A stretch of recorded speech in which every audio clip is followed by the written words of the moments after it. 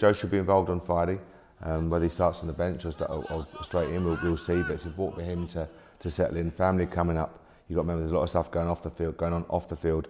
It's important we get that right and help them, and that's where the support network here, the job that the staff do in terms of making sure the family are well, they're settled, apartments, schools, etc. All the things that can bother people, bother every single person, every walk of life. So get that right. If Joe's ready, he'll certainly figure.